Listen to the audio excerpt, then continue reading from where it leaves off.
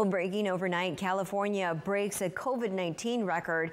Now it's the first state to have more than 5 million known infections. The state reporting those numbers yesterday, Tuesday. It says the numbers are delayed because of the holiday weekend. The Department of Public Health says it's not surprising, though. The state has more than 40 million people living here. The winter cold also forcing those indoor gatherings. Following California, though, Texas, they have more than 4.4 million cases.